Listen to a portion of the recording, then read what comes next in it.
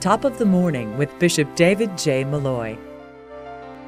And if I go and prepare a place for you, I will come back again and take you to myself, so that where I am, you also may be, says Jesus in the gospel today.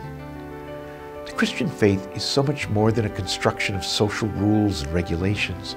Our faith is a relationship with Jesus. Here, he promises to come to us and bring us with him. Following Jesus means devoting ourselves to be good friends with him, and perhaps even more importantly, to accept his loving friendship offered to us. God wants to be our companion.